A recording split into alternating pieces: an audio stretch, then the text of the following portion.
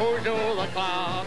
Wow. Joined this morning now by the original Bozo, Larry Harmon. Larry, as I say, welcome. I note that over the years you recruited hundreds of Bozos. Yes, really, because you franchised it. Yeah, and at our peak we had 183 Bozos all over the world. Now we still have 76 all over the world. What did you look for in a Bozo?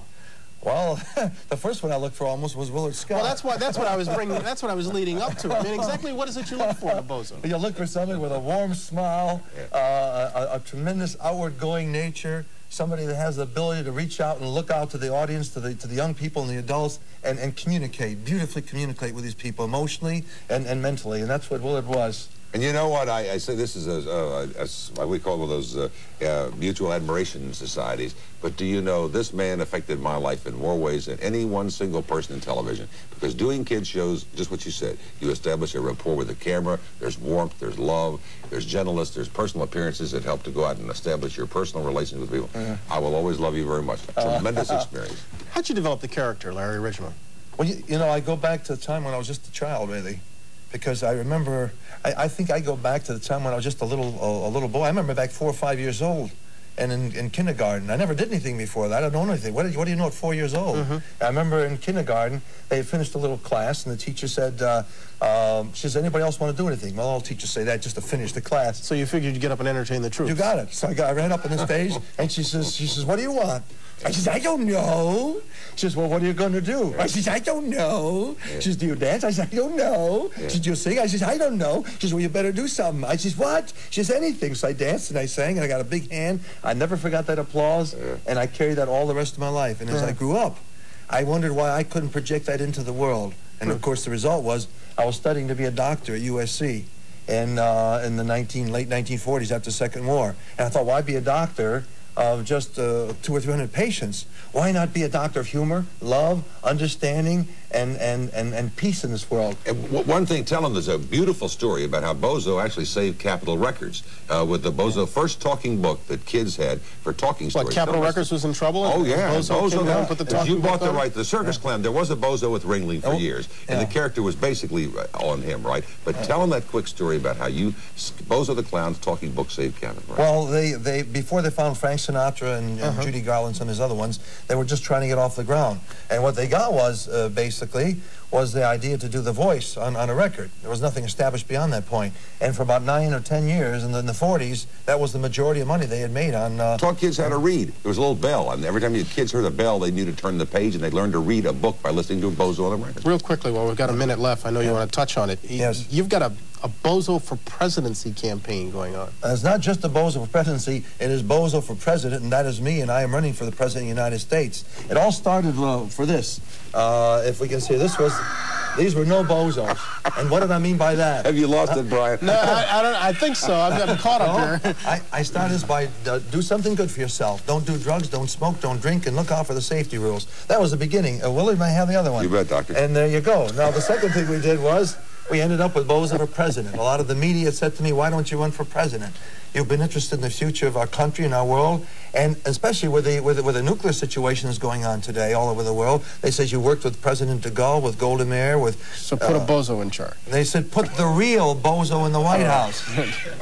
Could you buy that? No. I think we'll leave it there. Larry Harmon. We got more Larry pictures. Harmon. No, that's all right. That's all right. No, we'll let it go at that. Larry Harmon. What about the tapes and Thank you. But I'd like to do one thing. Larry, you're going to run right into the station break. No, I want to leave you and Willard are going to have to reminisce during the break. I'm going to leave it with what Bozo always says. Only Just $2. keep laughing. We'll leave it at that. Keep laughing as we take the station.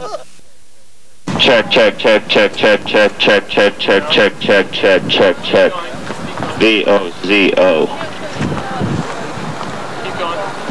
B-O-Z-O. B-O-Z-O.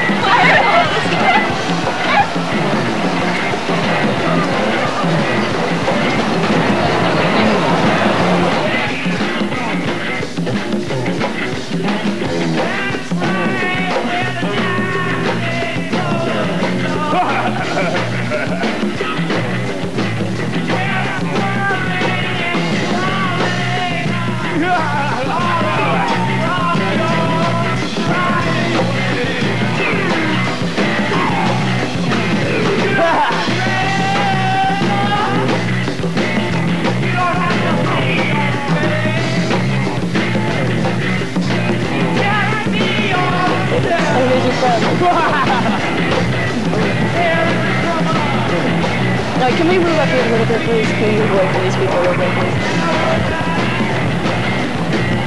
Waiting for Bozo? Yeah, we're waiting for Bozo. All right. He'll probably run about 10-15 minutes. We just want to make sure security goes all right here. There aren't going to be any security problems? I hope not. I hope to God not. So he's going to be coming up Broadway then? He'll be coming up Broadway, I believe, in about 10 minutes. We're trying to get that under control right now. He'll be driving a, I believe, 1977 Fleetwood Cadillac extended limo. Well, we're taking care of the gig. We're security. It's bulletproof. We're just, you know, the only lodging is left. Yeah. Okay. So you supported the campaign for president. All right.